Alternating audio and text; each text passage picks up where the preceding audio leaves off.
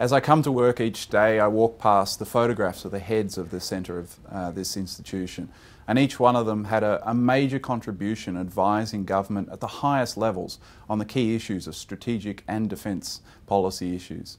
And so it's a great honour in many ways to work in the building with these people, to be able to talk to them about how they went about doing their jobs, to get insight and advice from them about how to develop my own research and attempt to have a similar kind of contribution. Trying to get that balance right between being an academic and doing the serious, hard research that it requires and having that as our foremost goal, but then working out how to translate that, take the important parts and communicate that to the public and to the policy audience. I believe that we need a policy impact from our research, if only because the issues that we look at are so important. We're looking at how are wars fought, how do you win wars, and perhaps more importantly, how do you win the peace? How do you maintain what's going on in Asia, preserve what needs to be preserved, change what needs to be changed? How do we ensure that we don't see another cataclysmic event like World War I or World War II?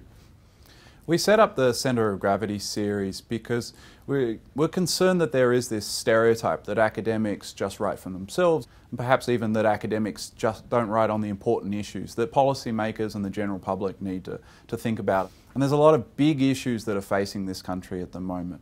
Our great powerful friend, the United States, is getting weaker or struggling to maintain the type of role it had. Other powers are changing, and there's great debates about what the structure and form of the region is going to be and how new technologies might be changing that power balance in our region. As well, there are big questions about how our relationship with countries such as Indonesia is going and where we see ourselves as a nation is going, what kind of a role we want to have.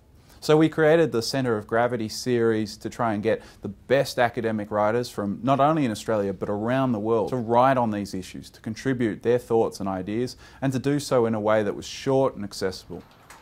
You're plugged into the Canberra community at SDSC, so it's not unusual to have Secretaries of Defence come to events, to have Prime Ministers and Foreign Ministers here, wanting to talk, wanting to try and get a better understanding of these important issues.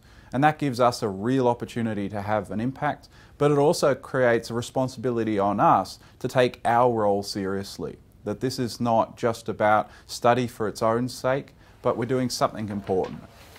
In 2016, it's going to be 50 years of SDSC being in operation. That makes it one of the oldest centres in the Southern Hemisphere for looking at strategic and defence issues.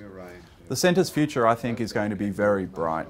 We've got a big opportunity teaching out at the Australian Command and Staff College that plugs us into the military. It gets us to understand how they do their jobs and try and communicate some of the information and knowledge that we've been able to develop through our time here. This has also allowed us to bring on a lot of new scholars to try and expand our coverage of the big issues, to try and make sure that when we provide advice to government, when we talk to the general public on issues from domestic security, terrorism, regional conflicts, weapon systems, rhetoric and communication, all these factors, that we have the expertise here to be able to influence these decisions.